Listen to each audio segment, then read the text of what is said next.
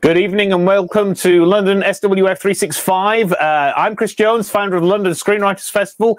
We're about to enter the third and final week of the festival. I was just ruminating as the titles were going that last May, we were only halfway through at this point, which just seems absolutely crazy because I know everybody is in the state of entropy. There's so much information coming at us, but that's what we promised: total immersion, immersion in screenwriting, in community, in relationships, in craft, energizing us and elevating our spirits. So we're having an elevating conversation in a moment with John McPhail, but before that, just a quick reminder, 7 o'clock, we have Claudia Myers coming in talking about redrafts. Before we go to that session, I'm going to show you a trailer of her latest movie so you can get the measure of who she is. And then at 8 o'clock, back into the main room for our session with Jeff Kitchen, which will be an hour and a half long. Unload your brain right now for that conversation because it is going to be crammed with screenwriting mathematics. That sounds scary, but it's actually much easier and way more fun than it sounds. And then after that, we're going to have a Zoom room with Jeff so you can get to ask him all of your questions. So that's tonight lined up for us. In a moment, we're going to meet John and talk about his Romcom musical with Savannah Morgan. But I thought we should kick off by watching the trailer for Anna and the Apocalypse. Let's watch it, Joe.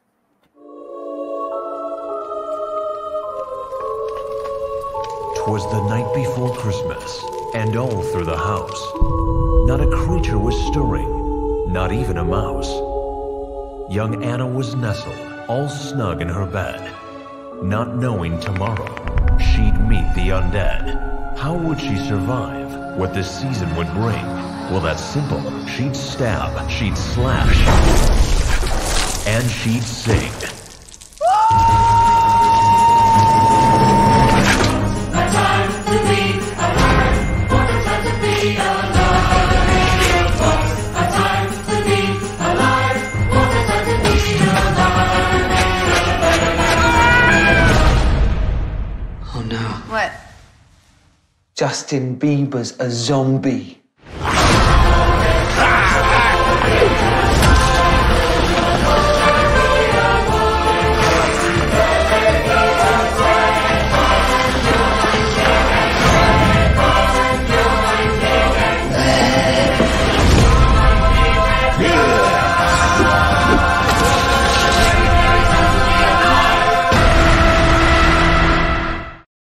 Fantastic. Doesn't get any better than that. Okay, Savannah, can we bring you in from the green room? Let's bring you in. There you go. How are you doing, Savannah?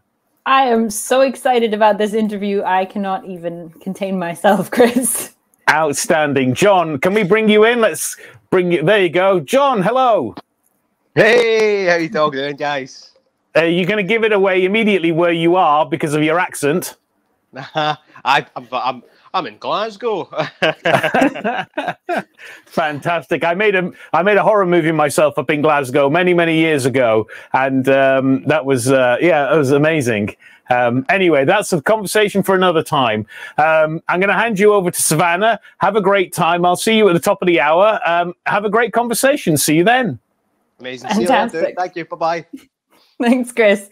So despite my accent, I'm actually coming to you from Glasgow as well. And John here bears the distinction of being one of the very few people in the festival that I have actually met in real life, because Chris Jones, who you just met, has never met me despite working with me every day for 9 months.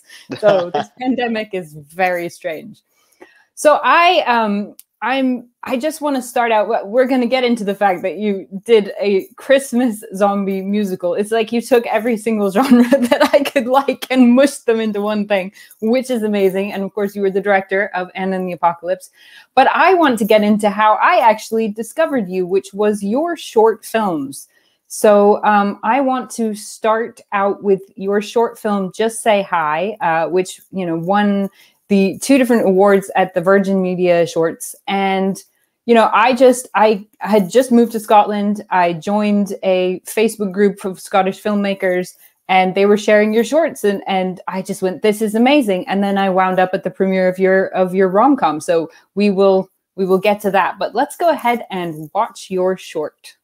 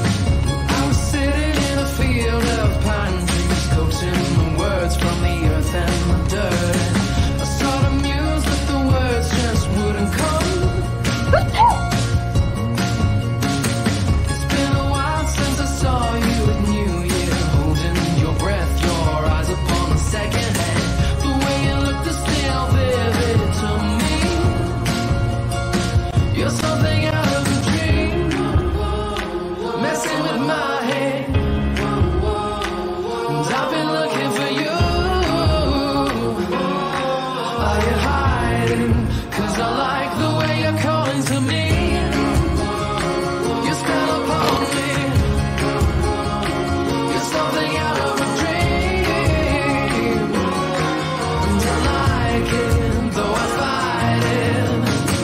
It took a while for the medicine to sink in, blow out the fog and remove all the cobwebs. Now I'm clear, I can hear myself think straight. I'm on the road with my clothes in a rucksack over my shoulder, following the whispers.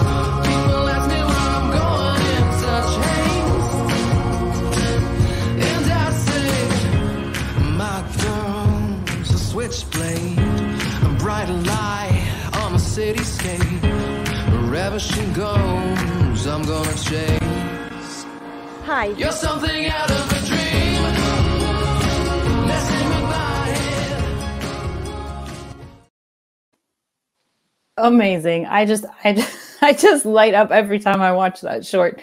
So I just want to ask, I mean, you had already formed your own production company at that point when you made that short. So like how much, I feel like your career is something that we would all love to emulate. I mean, you have really just, you know, solidly worked your way up. And the way that we all hear is like, if you can get something made and you can get attention, but I know that you fought tooth and nail to get these things out there, and, you know, it's a hard slog. So when you're coming up with this, maybe talk me first through deciding to make your own production company. I mean, how hard was that? No, it was easy. I just sort of come up with a name and then went, I can Google it. And nobody's ever wrote the name Worrying Drake before. Brilliant, right? I'll just, what do you call it? I'll go to company's house and register it. Done. But like, in all honesty, it was just wanting to create something that we could just sort of put everything under, like something that was sort of personal to me.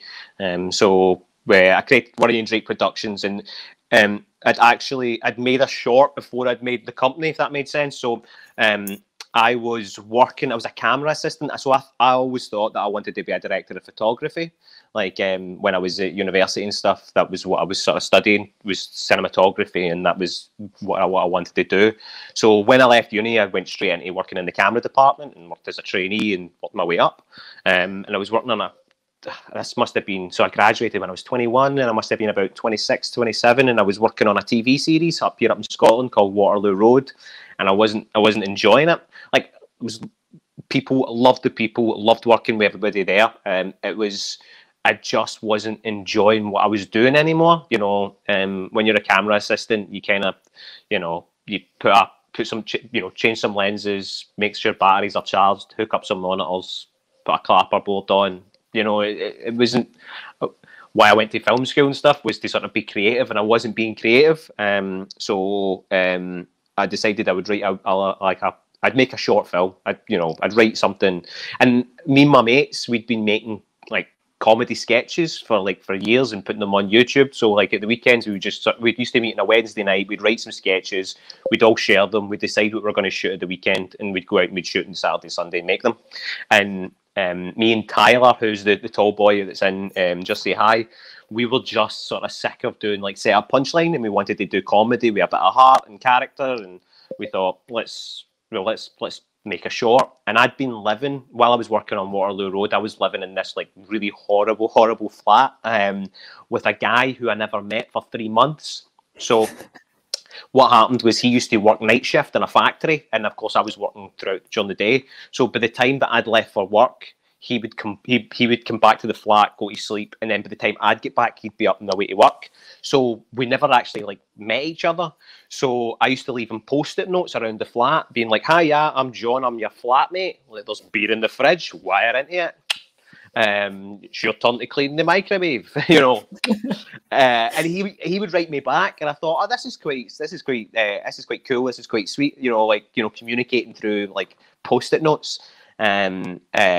And I thought, oh, you know, what if this was about a guy and a lassie and sort of like striking up a relationship through, you know, writing to each other with post-it notes. So I wrote this little short film called Notes, and me and my mates, we just got together and we shot it in my flat, in that horrible flat, over the weekend. And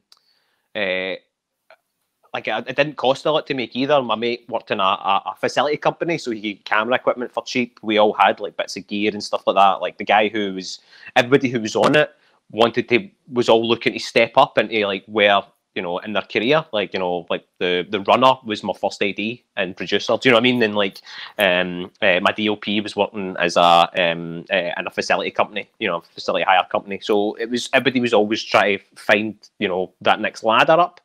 So we just shot it over the weekend, and got into post production for it. And like, you know, when you're making it, this always kind of sounds really a bit silly, but I've never naturally been good at anything. Like, never. Like, you know, for years I always had to read to keep up with tech, with the camera stuff, you know. And I'm never the biggest reader in the world, particularly when it's like, you know, about, you know, pixels and things like that. It's not the most exciting thing in the world.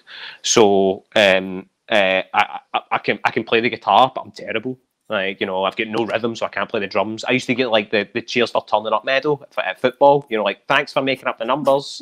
I was never naturally just good at anything. But when I shot that short, like, everything that I'd studied from film school, everything I'd been doing while I'd been working on sets, and all the things that I'd been watching and learning, it just all came into just the right place, and everything just clicked. And then when I was in post, I was like, this is actually quite a good wee short film. This isn't bad, you know. So I thought, I'm going to put this out into film festivals. So it got picked up, went to its first festival.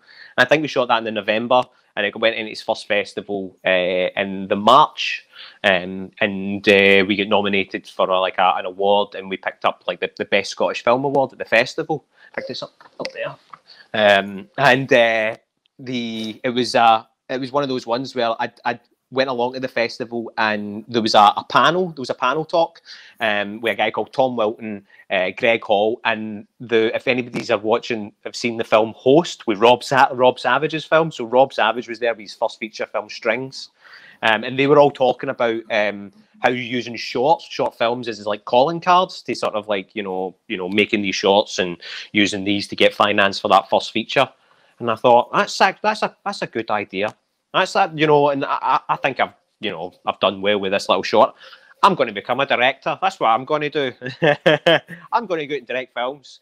So I decided what I'd do is I'd make another 2 short films, all in the vein of comedy, but a different kind of comedy. So I'd done the romantic comedy, I'll do a dark comedy, and, you know, an off-the-wall buddy movie, you know, just something that's all playing in the same the genre that. And as I was progressing, like the stories got bigger, the cast got bigger, the crew got bigger. So, and with that, like, it just became those challenges each time we were heading towards the shots, and each of them were getting bigger and bigger. Apart from Just Say Hi, we made that for a laugh. Like, literally, between making the second short and the third short, like, we didn't have anything to do, and we were like, there was a competition for a silent film competition, and I wrote that, and it didn't have the hi in it, and then when we shot it, I put the hi in it, and I just loved it, and I couldn't put it into this competition, so we filed it into the Virgin Media Shorts, like, well, why not? We'll put it in there, and we won 2 out of the 3 of the awards. So just do things for a laugh, it works. Amazing. So, but yeah, so like those 4 shorts were like, as I say, were going to be what I would do to sort of put out to festivals, and, you know, get people to sort of like get behind us, and hopefully we'd be able to raise finance for that first feature. Yeah.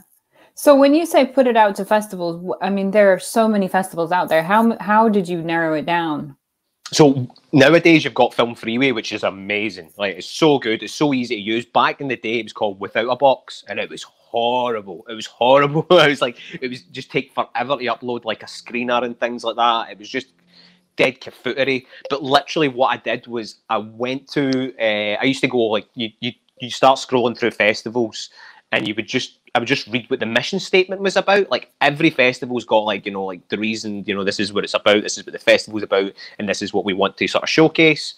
And if we fitted into that mold, I would like make a note of it, and then, you know, I would just start to like narrow them down. You know, like, you know, here's a few early birds we can put into. We want to go to this festival. You know, we'll budget for that. And literally, when I say budgeting for that, it was just like my wages, and I just go like,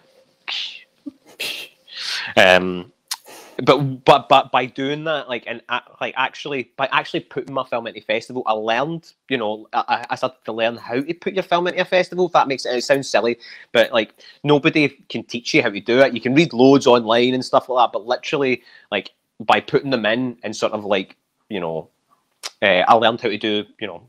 I learned about covering letters, about sending festivals, covering letters, sending festivals. Like you know, I loved your festival. You know, like the short films for previous years and stuff like that. And this is why I feel like we fit right. And if I have the opportunity, I would love to attend. Now, festivals want you to do that. Festivals want to hear kind of from you as the filmmaker. This is why I made the film. This is why I believe we fit the mold into your festival. You're taking the time to like understand what they're doing, and you know, you're also saying I want to come along. You know, and you know, film festivals want the filmmakers there. They want to hear people who are passionate about their festival and who are passionate about film. So like I would just have a covering letter, and then you would just change details about it, you know, through that way. And then and that, I felt that really helped. I felt that really helped as well when I arrived, and then people, they were kind of like, you know, looking out for you because, you know, you knew about their festival and they were quite excited to have you. And it just made everything a lot easier as well once you got there. So it's kind of like being really, really tactical about it. There's no point doing a horror film and then entering like a kids film festival in India, which some people do. Some people do that.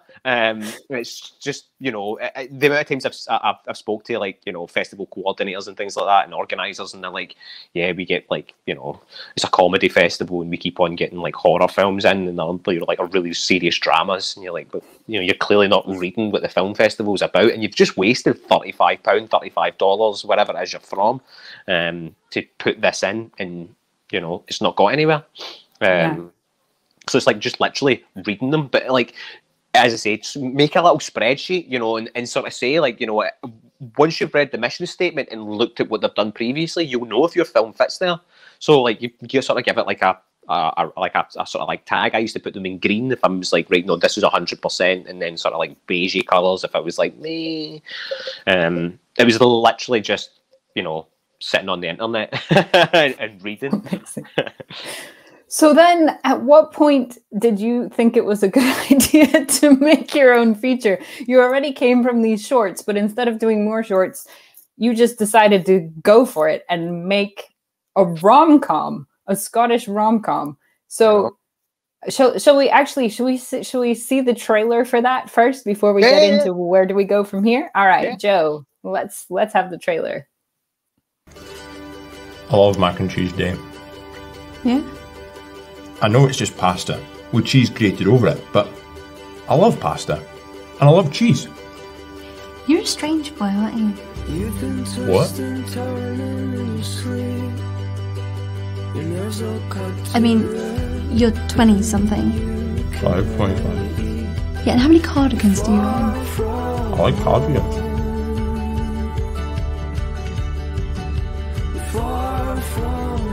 What is the appeal for a 25-year-old man to live in a care home?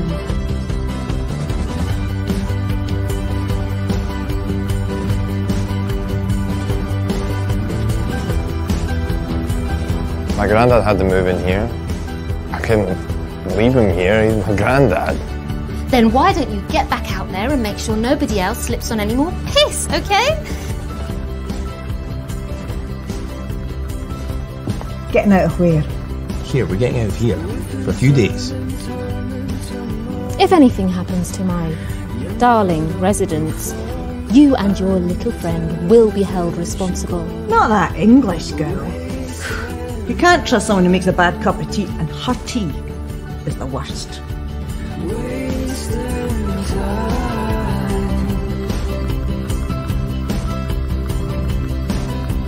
You've been drinking quietly tonight.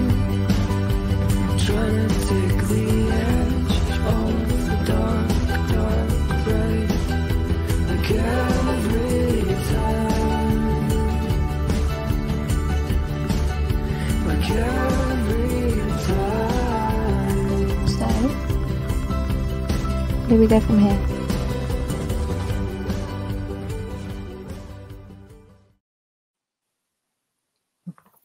Just brilliant. So I just feel that you have this talent for taking genres and kind of twisting them, because not only is that a rom-com, but you decided to set a sort of more young person's rom-com in an old age home and have this adventure with the care home people, which just made it hit the heart at a kind of whole different level than, I guess, some sort of cynical rom-coms, or, you know, maybe rom-coms that are written just to hit the notes.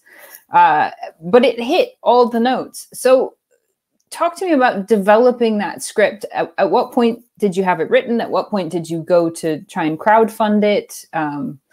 Yeah.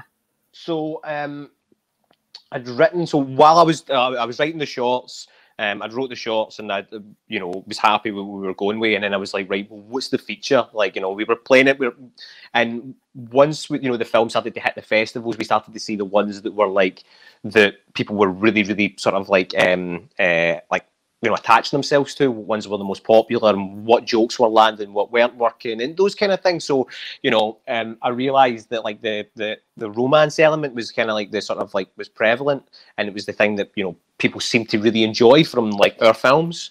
But the first, so I went to go and write another film, and I did write a first draft of something else. It was called Babs and Kathy, and it was basically Lethal Weapon with old people. And I realized that like the budget wise, I was like, I'll never get the finance to make this. Like no way. So I went back to the drawing board. And the other thing as well was, all my shots, Tyler had been in all my shots. He was always my leading man. He was always the sort of like my bounce board to sort of be able to like be able to talk to. And I thought, well, like he's been my strongest foot so far, and I'm not kicking off with that, and I really should be kicking off with that.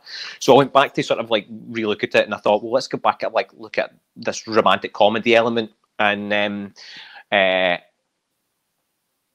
like I was really, really lucky in life, and I'd got, you know, 4 amazing grandparents. They were just like, you know, they were just, they were my cheerleaders. They'd been my cheerleaders forever. And regardless, didn't matter what I was going to do, my grandparents were always like, on you go, son, you go and do it.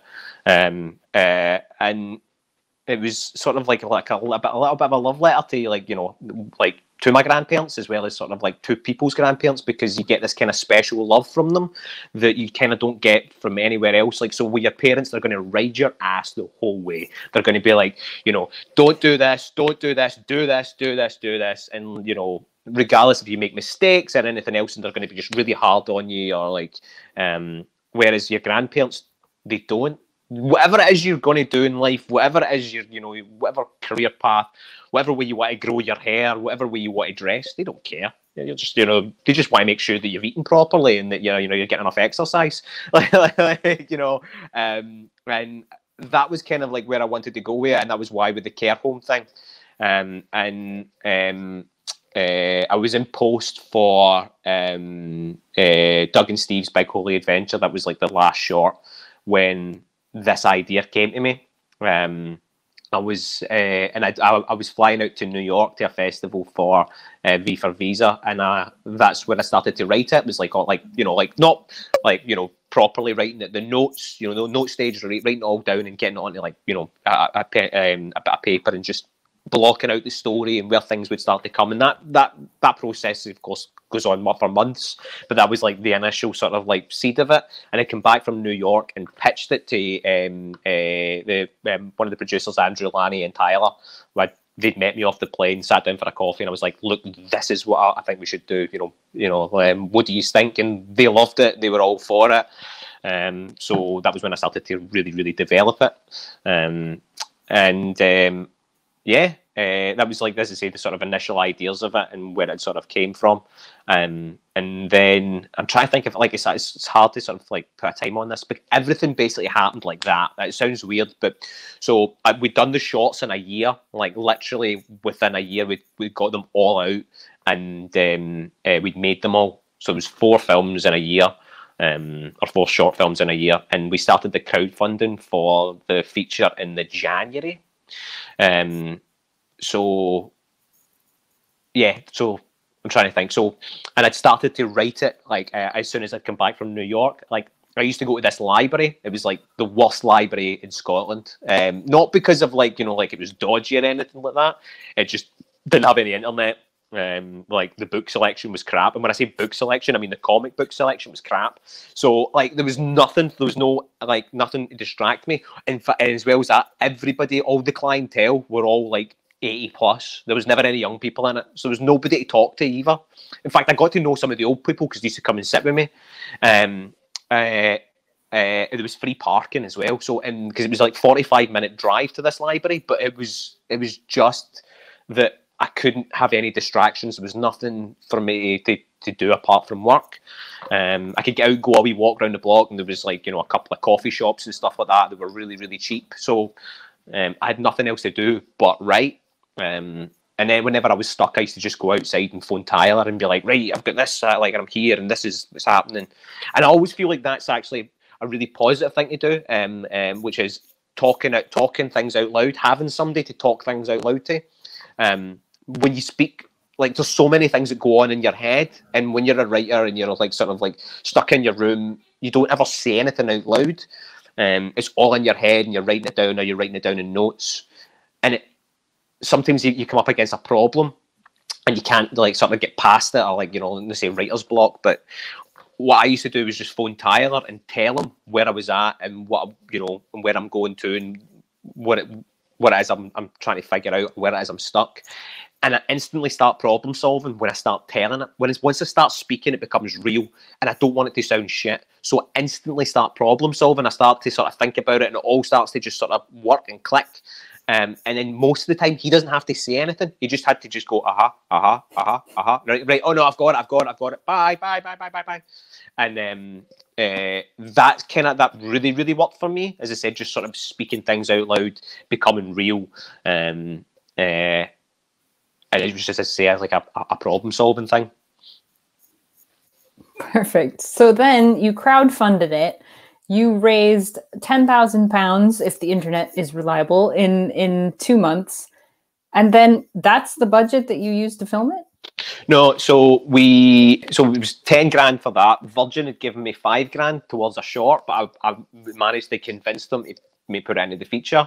They were like, yeah, whatever, when you go. Bye! And then, of course, we're in a global recession at the time, where we don't know what's around the corner. So what I decided to do was to look at finance. Start again. Shane Meadows did Once Upon a Time in the Midlands, and I'm sure he'd got the financing from like the Eurostar to do that.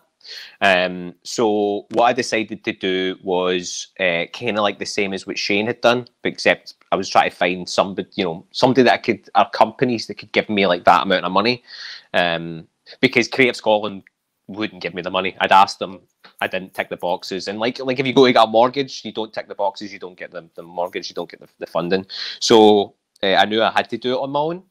So I was looking about and I was like, what industry at the moment is like still booming and, you know, still going okay? And I was like, construction. You know, construction doesn't stop for anybody or anything. There's always refurbishment going on. There's building going on. There's decorating going on.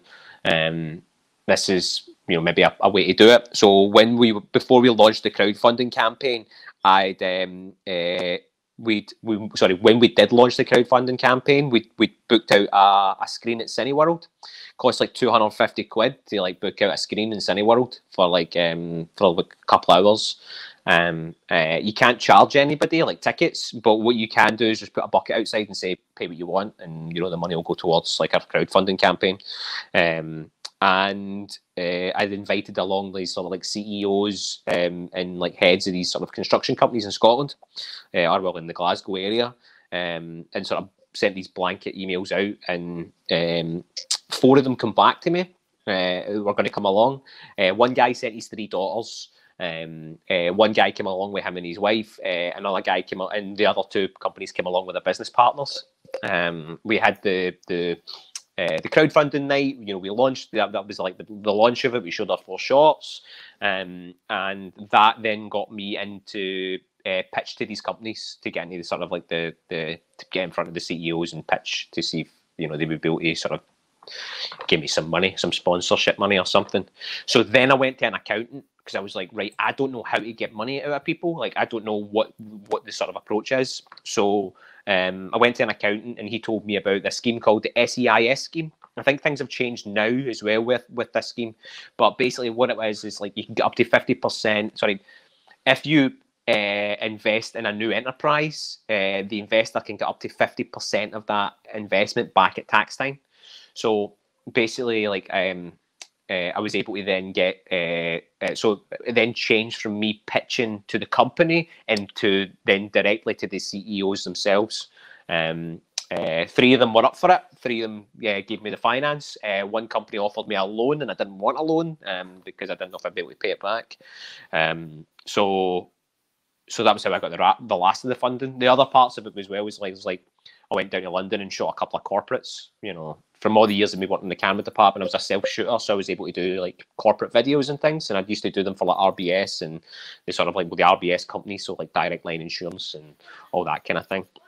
So I went down to London, shot a corporate, charged a fortune, and they just filed it all into the film. So that was how I got the money. Amazing. And then you went and shot it in 16 days. Is that right? I think so. I'm sure it was 16 days. It was 16 or 17, including reshoots. We don't say reshoots. It was like drone footage. So over that. Sorry. So from the point where you had the funding to the point, so I guess like from pre-production into production, because it was such a small team and you know, and it was so quick. Did you have any massive calamities that you had to then change? Did locations change on you and things that you had to do rewrites on, or rewrites, you know, right before you started? How did you deal with that? So I love it when that happens. I love it when shit hits the fan. Like, I really, really do. It's like, it's when you're at your most creative, like on set, like literally you're on set and all of a sudden, like everything that you'd planned, you turn up to a location and it's not how you remember, or something else is different, that you don't have a specific bit of kit, you don't have whatever it is, it's the problem. I love that because it's when you're at your most creative, because you need to make problem solve, make a decision, stick with it and live with it, and that's it. You can't sort of like play it over in your head. If I could do this differently, you just have to sort of like make the decision and go on with it. And I love that because like your first AD, your DOP, and you just come together and you go, right, how the fuck do we solve this? And I love that. Like the adrenaline's pumping, everybody's like, running about like they're on fire. It's amazing. So there was problems like that. There was always problems. There were always going to be problems. But just to sort of say to you as well, so from us raising the crowdfunding, we launched the crowdfunding campaign in the January, and we shot this in the July. One of the main, that's how quick everything went. I was still waiting for like money invoices to clear as we were starting shooting. It was like, oh no, I still haven't got this money. But it was no bother. Like, we also were shooting during the Commonwealth Games up here in Scotland, so like all our like location, our unit moves had to be precise. We had to make sure. So we prepped everything, like to an inch of its life. And as I say, there was days where we'd be like, we were supposed to film something outside and we couldn't because the rain was pouring down, so we just moved it inside somewhere. Like those things happen, and that's, as I say, is just what you have to sort of like make the decisions and move on from it. As I say, I love that. I'm trying to think if there was any big massive rewrites, but I don't think there was. I don't think that anything was sort of any sort of major issues. Once you get into post, I always like to sort of look at things like this, which is the script that you write is not the script that you film, because once you're in prep, once you're working with actors, like you change dialogue, things move, we can't get this location, so we need to do something else, or blah, blah, blah, blah, blah. And the film that you shot is not the film that you hand in after you've went through post-production. It's almost like 3 different movies. They're all, because there's always the same thing that runs through it. There's specific scenes, but so much of it changes. Orders change, and it's never ever going to be the exact same from like the page to like, send it to a festival. And then you went from writing, directing, and editing, right? Because you edited it yourself. The feature. I couldn't give it to anybody else because I wouldn't be patient enough. That's something I've learned over the years is patience. So I'd want to kill somebody, and I needed to learn from my mistakes. So it's so easy when somebody else is editing to go, oh, why don't we have that? When and being like, oh, whereas when it's it's me that's looking at the rushes, it's me that's putting it together, it's me that's piecing it. And I can see every mistake I made. I can make you go, right, John, the next time you're not doing that.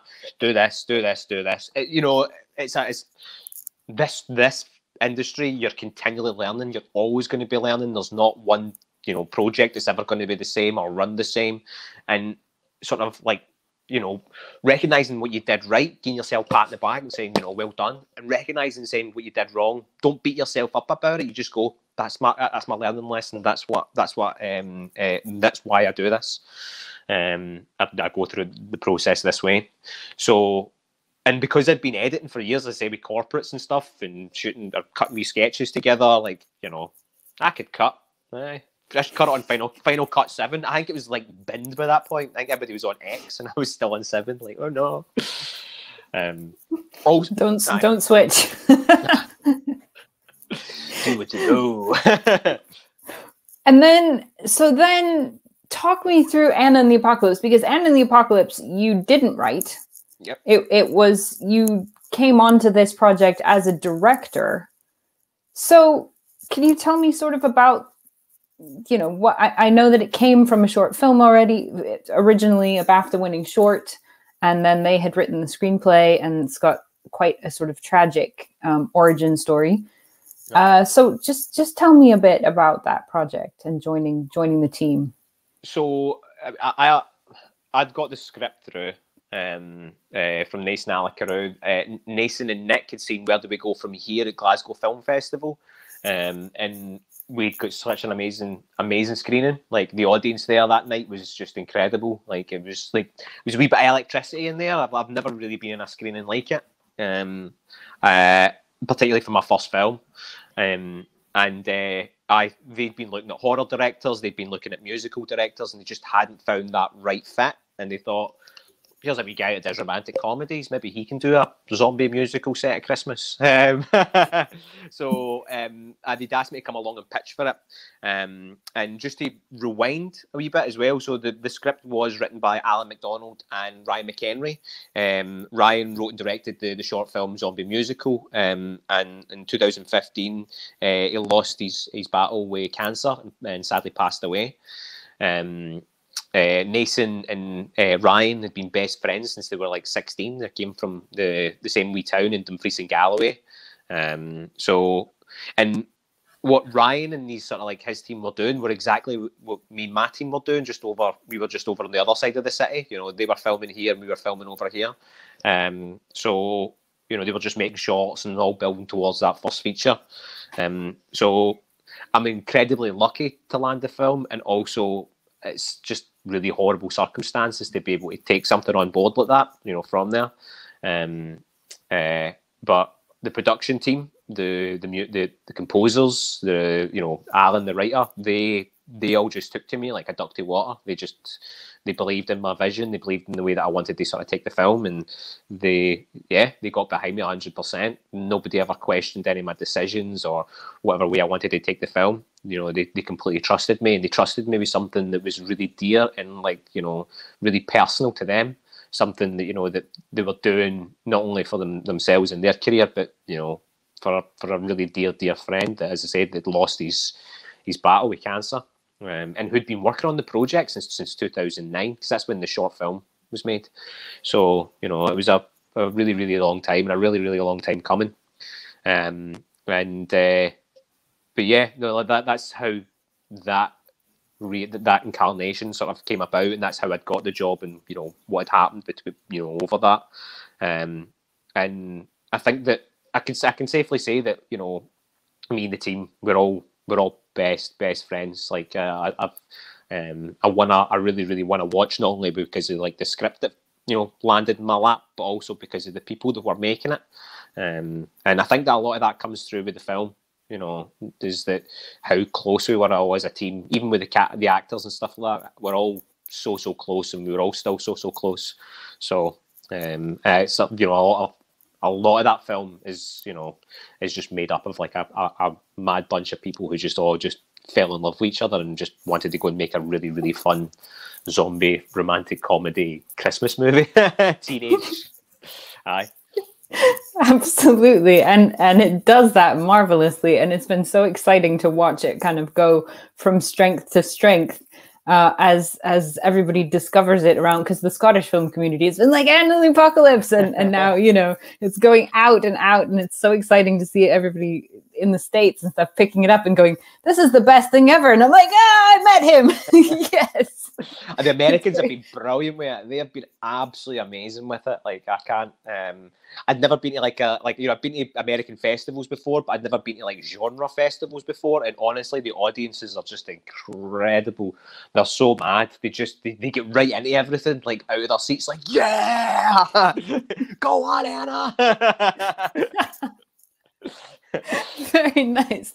So I just want to come back to kind of the script, because for a lot of us as writers, we're not going to direct our own things. We're hoping to find a director.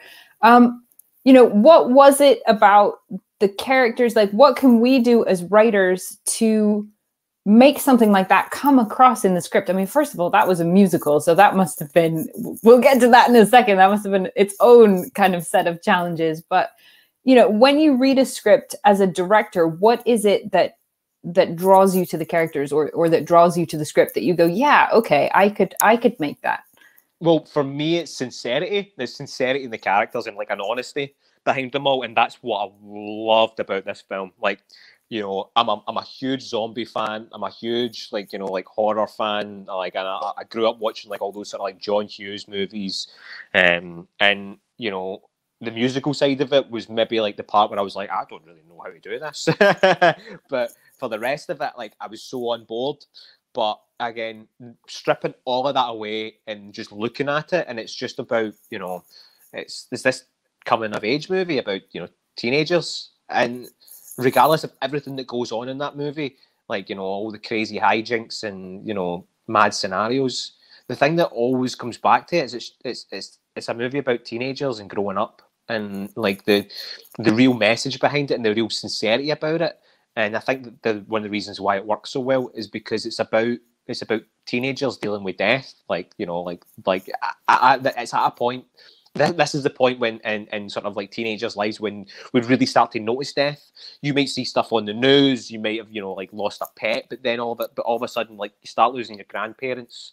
Like friends pass away. It's like, parents can pass away. Like things where like you really would never notice it before just really starts to become real. And like realizing that Santa Claus isn't real, like, and you can't ever open that door again. It's shut forever, and it's it's a place that, as I say, that I really wanted to sort of try and explore with these kids. And what comes across for that way anyway, like with the script, is like, the producers, the composers, Ryan's co-writer, they were all these young men just sort of like dealing with loss and dealing with death. And that's the point of it. Like, these zombies are supposed to represent death coming into kids' lives, and sort of, and when you strip it all down. But as I say, it's about teenagers, and I love that. I love the characters, and as I say, how sincere they were. Like, they all felt like, real kids. And, for me as a director, that's the thing that I'm going, right, if, it's here on the page, if I can nail that, regardless of what else goes on in this film, this is what people are always going to remember, and this is what people are going to attach themselves to. They're going to say, I was like that, or like I'm John, or I'm Anna, or I know somebody like that, and they can project themselves on there and remember their own sort of like, coming of age moments and sort of teenage moments and high school moments. And And yeah, the as I say, the musical side of it was the part that scared me the most, because South Park, Bigger, Longer, and Uncut's my favourite musical. So it's not like the sort of like, you know, it was the part I had to sort of like look up on. And to be fair, I'm not an uncultured swine anymore. Like, I watched Cabaret, I watched Rent, I tried to watch High School Musical, I really, really did. I got like 15 minutes in and went, cool, I understand, I get it, I know what goes on in this movie. But like films like West Side Story that I'd never seen, and I love West Side Story. It's like, it's one of my favourites, even like now. And I'd seen things like Happiness of the Kakatauris, like the Takeshi Miike movie that's like a play on Sound of Music. And I think zombies turn up in the third act of that. So that was the part that I had to sort of like really sort of look at. But going back to the original question, it was the teenagers, it was the kids. They, as I say, they felt sincere, they felt real, they felt like, you know, there was all that heart there. Yeah, and that's what really, really drew to me. I mean, don't get me wrong, like the spectacles there, like, you know, as soon as I read that the seesaw hitting the snowman's head, I went, oh, I know how I'm going to shoot that. I know exactly how I'm going to shoot that. You know, we're going to put a bit of fishing line and we'll do this and we'll build, and then woof, and the blood cannon will go off and it'll be amazing. Like those things excited me about it, and you know, but the thing that I'll always go back and like I remember even saying in my pitch, it's got to be about these teenagers, and it's got to, you know, focus around these kids. Amazing. So I do want to leave some time for questions. But by the way, the chat is just, I'll send you some of this afterwards because everybody is loving this there. So they're like, I want to shadow you on set on any project, and I want to, you know, I want to be best friends with him. No, back off. He lives up here with me. Slow down. We can't understand you. So I do. So everyone, think about your questions. Start popping them into chat. I promise I will try to leave. People are wondering how you did the snowman. I will try to leave time for questions. I just want to get in a little bit into distribution though, because the thing with Anna and the Apocalypse is it's now on Netflix. It's, you know, it's on Amazon. It's really getting out there properly. So how the heck did you make that happen? I don't know. I just made a movie and put it out, and somebody wanted to buy it. No, right, so like, see, way back before you even start shooting, there's a thing called pre-sales, and you can, you know, you're basically looking to bring on folk as early as possible to be able to sort of like do that. People who will do a distribution, so we have distribution in the UK, you know, AMP, we're dealing with our international sales, so that was already like ahead, you know, like to sort of do that. The main thing you want to do with your film is get out to festivals, because that's where distributors are. Like literally, that's where they are. I mean, you can distribute yourself as well. There is self-distribution. There is a way to do that and become your own aggregator and be able to put on a Amazon, and you know, you can bring in, you know, the money that way yourself. And it takes a wee bit of time to sort of learn. But like what I was saying about the understanding film festivals, just understanding what an aggregator is and how to put a film on Amazon. If you learn how to do that, you can become your own distributor. The main thing is that you want to do is we get marketing money for marketing, to be able to get it out there and people to see it, etc. But if you go out to festivals, feature films, short films have got a 2-year lifespan, right? Festivals, 2-year lifespan. Don't put it on YouTube. You know, I know your gran wants to see it right away and you want to show it to your mum, but, you know, you can give them a link, go over, once COVID's over, go over, sit them down, show them it. But don't put it on there, because the moment you do that, you close yourself off to like 80% of festivals, because they want to be the first people to show it. They don't want to be able to put something in a programme and somebody can go onto YouTube and watch it there. They want people to come to the festival and sit down and watch it. So, you know, festivals is key. Once you get out there, attend festivals, because you get to meet people. You get, you know, like, you know, you meet other filmmakers and you meet people at the bar, but you'll meet distributors, you'll meet journalists, and this is a good way to be able to start to like make those inroads with journalists and distributors and, you know, and financiers and stuff like that as well. That's people. It's not just film fans that go to festivals. Do you know what I mean? It's, other festivals go. Coordinators go along. They all talk with each other. So like you'll find a festival. They'll be like, oh, by the way, we screened this film and it absolutely killed. And they're like, oh, who's it by? And somebody else can pick it up and say, we got a screener from this film festival. Would you be able to screen it here? It's the place to be. And I know that some of us are introverts. I'm not. I'll talk to anybody. Like literally, I'll talk to anybody. And when you're at festivals, you'll meet so many like-minded people.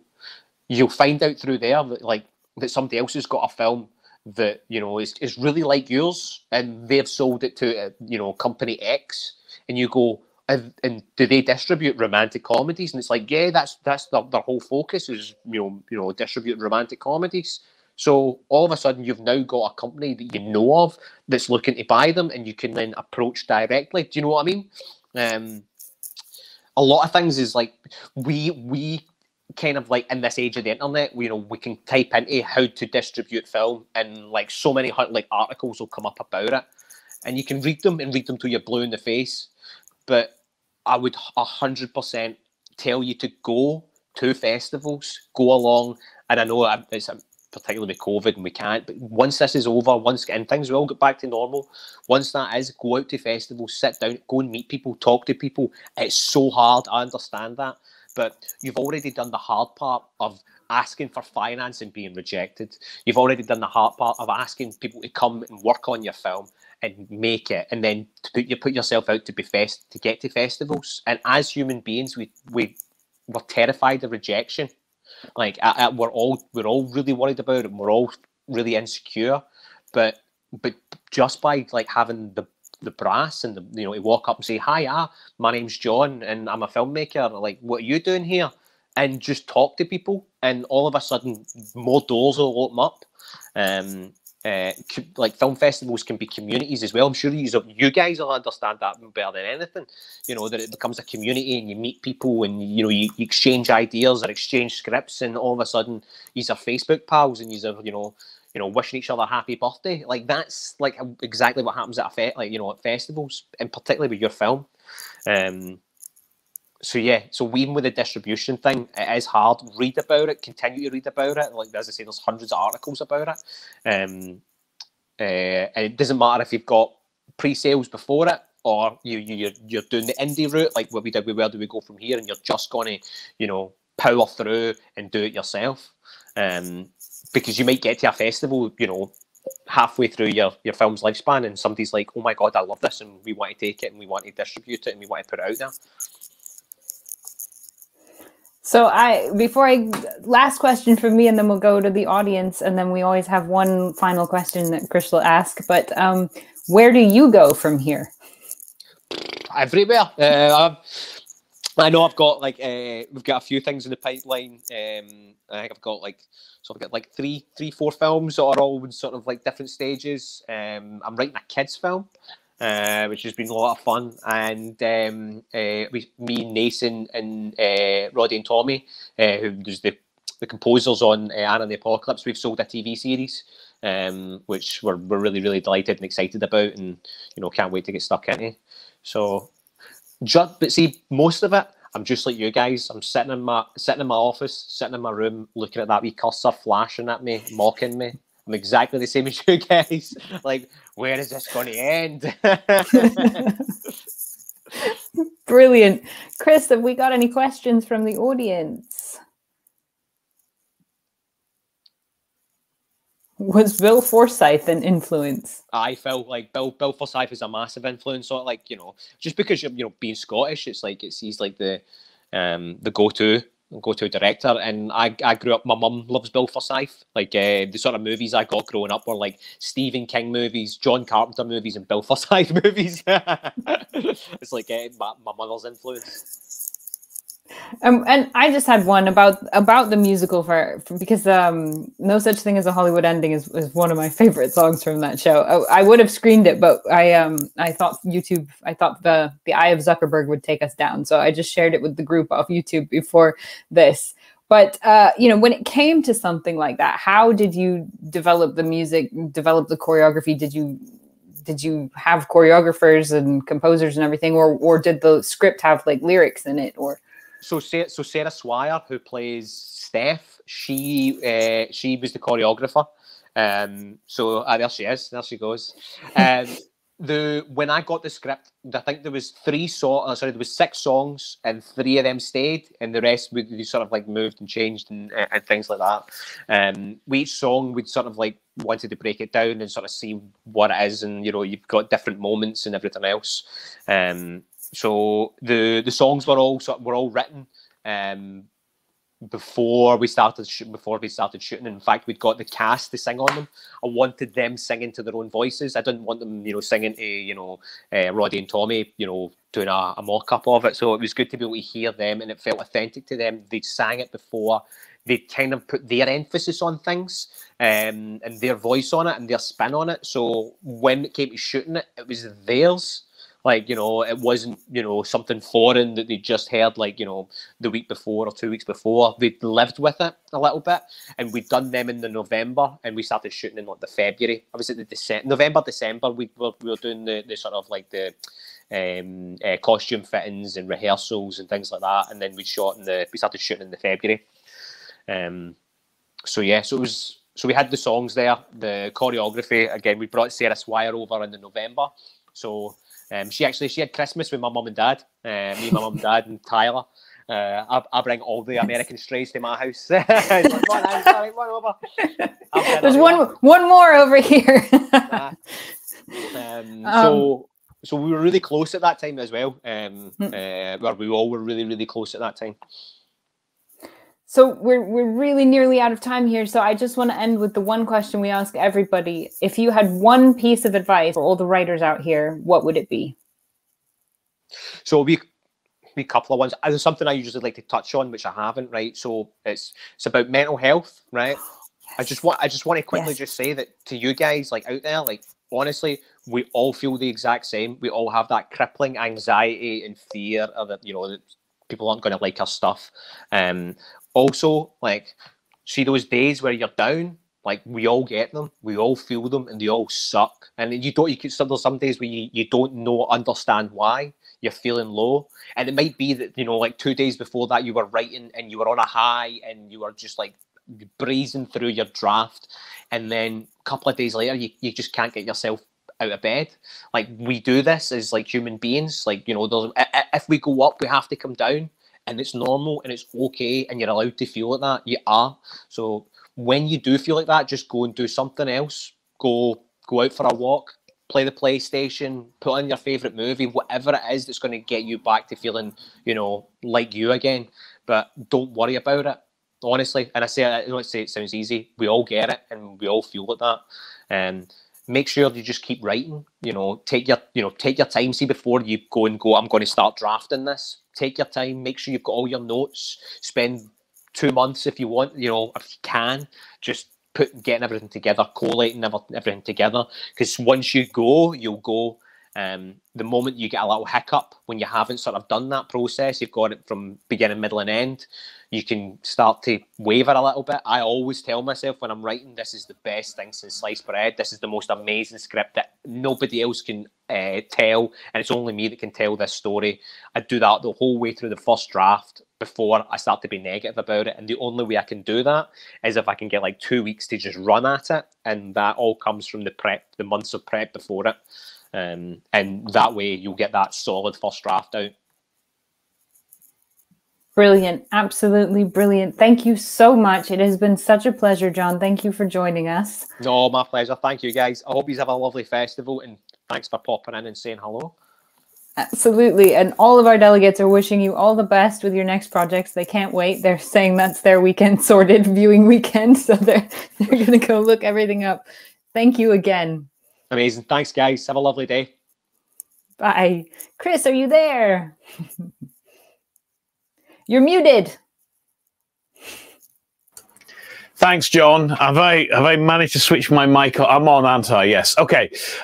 So thanks, John, for joining us. We're going to watch a trailer now for Above the Shadows that Claudia Myers made. So let's just run the trailer, and then I'll explain later.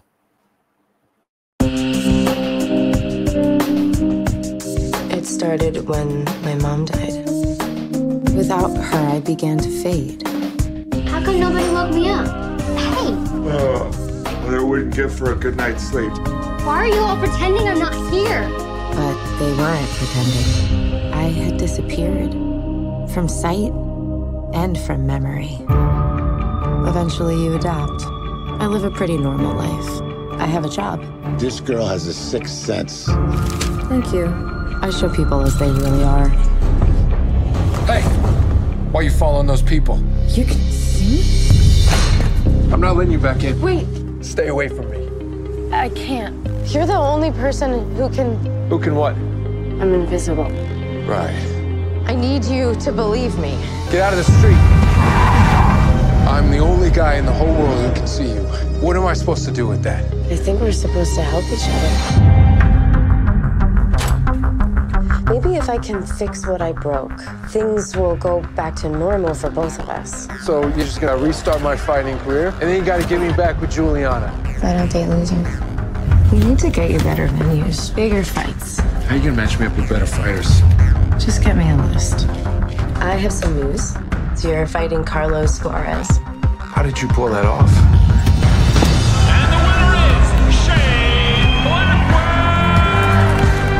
You looked great out there. I want you to be real. The Shadow Girl. If you're trying to make me jealous, it's working. Shane! What were you doing with Juliana? She's using you. Holly, wait up. I care about you, Holly, but whatever you lost, you gotta face what happened.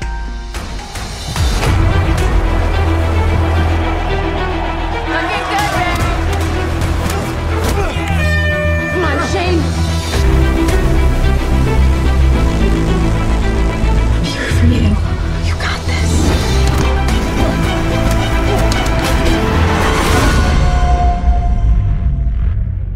Once, there was a girl who was invisible. That girl is me.